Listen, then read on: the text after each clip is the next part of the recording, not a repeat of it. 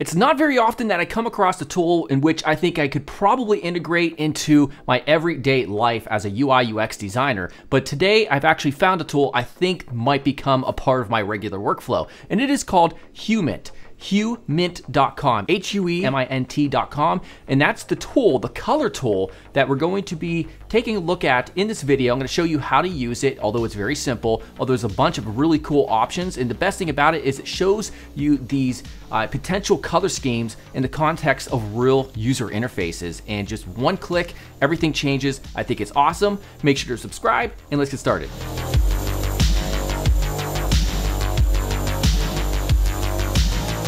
Now, chances are if you're watching this video, you probably want to be a better designer. And if that's the case, how much do you really want it?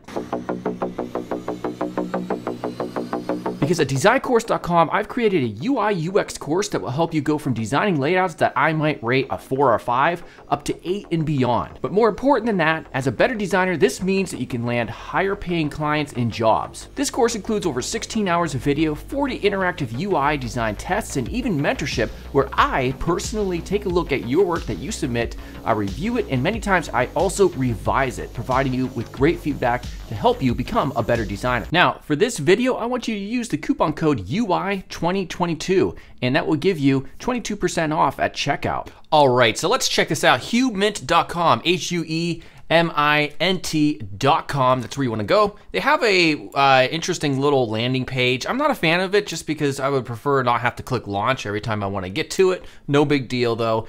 And here we go. So by default, they stick you on the brand intersection page right here, and you can see this toolbar, and we're going to go over the different areas, you know, that comprise of this color app. And so under here they have a brand section, and it's just going to show you the a potential brand. We're in intersection mode, and that's where the colors kind of overlap. And with all of these examples, you're going to click generate essentially in order to create your color scheme. So I'll click generate right here. And it's just going to give you a bunch of, they're not random, all right? There is actually a logic applied to this, and you could see the contrast of most of these in the color choices that it's choosing for most of them are actually pretty nice. So it's not random. If you come over here to this section, right there, we'll see that we have 3 different modes, generation mode. So we have a transformer, a diffusion model, and random. So random is the one you would choose if you're going to see truly random color combinations, but transformer and diffusion give you slightly different, more appealing results. You can play around with that yourselves.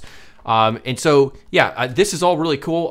You could choose maybe if you just want one color, just to get ideas for, you know, a identity, for a visual identity color selection. Very simple, but the one I'm most interested in for this tutorial, or this video rather, is the website section.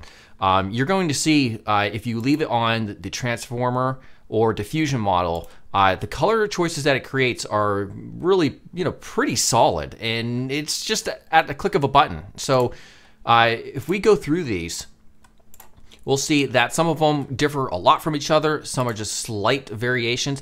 Some of them are not going to be perfect. Like for instance, like see where it says next, like you clearly don't want to use that. And of course, use your subjective, you know, preferences, your own decision making for some of these. Like you could still use, this is a very good color scheme overall, except for that little next button, which, you know, that's not a deal breaker. You can always fix that. I would just make that next text, you know, like this darker color right here. But look at some of these are very unique actual color schemes that could actually work in the context of a real app. This would be pretty unique, I would say. I really don't see many websites using this type of color scheme, and that's why I think this tool is so cool, because these appear to be really quite random. They're not like a pre-selected scheme or theme that they've created in a backend or somewhere where it's just pulling these out randomly. You can click on these and pretty much generate so many different ideas like this one to your heart's content, and do it for as long as you want.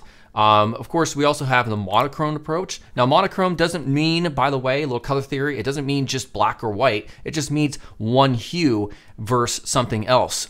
So it can be colored. So for instance, right here, we have 2 colors, and we just have different shades of those colors. We have, you know, this yellow, and then we have this blue in the background. So overall, I mean, this is really cool. I have to say, I'm very impressed by this. It's really fun just to sit here and play around and just look at all the different options you have when it comes to colors, because a lot of times if we're just kind of relying on ourselves and our own intuition, we kind of just fall back on the same color schemes that we personally prefer. But using a tool like this can really open up different possibilities for your next project. So of course, with one accent color, this one I really don't like. Some of them, they're not going to be perfect out of the box. What's two accent colors? All right, so now we have two different colors. So really it ends up being three.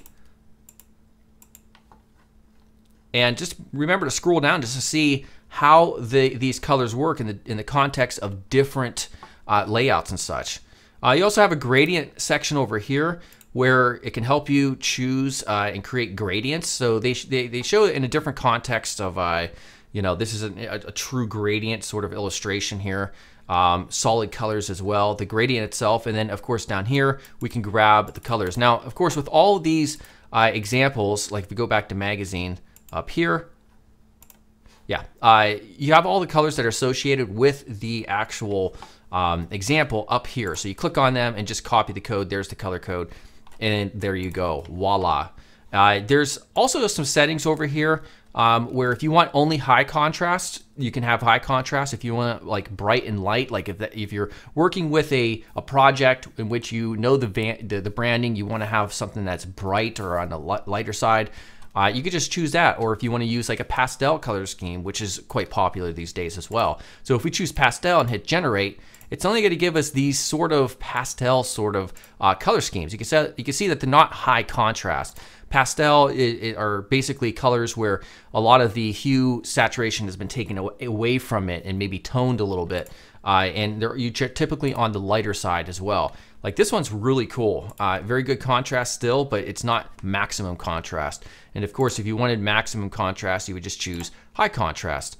Let's see dark, for instance. So let's generate dark ones. Yeah, so you can see these are all on the darker side. All right, very cool. Also, there is a illustration section, and these are just it's illustrations on the context of UI and only changing the colors that are associated with the illustration and the primary elements of the UI itself, like the call to action and some of the text. So for instance, if we click generate, we'll see just different colors that are affected primarily just on the illustrations themselves and the text. And of course, if you scroll down, it's going to show you different layouts as well. So illustration 2, and of course, in illustration 3, you have all these options to choose from. There's also a bootstrap section over here where it'll automatically, I believe, just give you the color, the properties essentially. So if we hit generate, it's just going to show you a preview, and then here's all of the variables that are associated with a Bootstrap project. Finally, you can upload an image just to get, there's a bunch of these already out there, just to get the colors that are associated with the image itself. So if I click this is a YouTube thumbnail. You can reduce the number of colors, probably just to the ones that are found the most. Or you can have all the way up to 10 colors. Like if you really like a certain photograph and you're like, I want to have a website theme that's kind of feels and matches the tone and the mood based on the colors in the photograph, you can use this section as well. So overall, I think this tool is really excellent and probably the most well-executed tool for this purpose. All right, everybody, I'm really excited about this tool because I do think, like I mentioned at the beginning of this video, this is something that I will personally start to use whenever I'm trying to come up with different color scheme ideas for myself in my own projects. Now, as always, make sure to subscribe, check out designcourse.com, and I'll see you soon. Goodbye.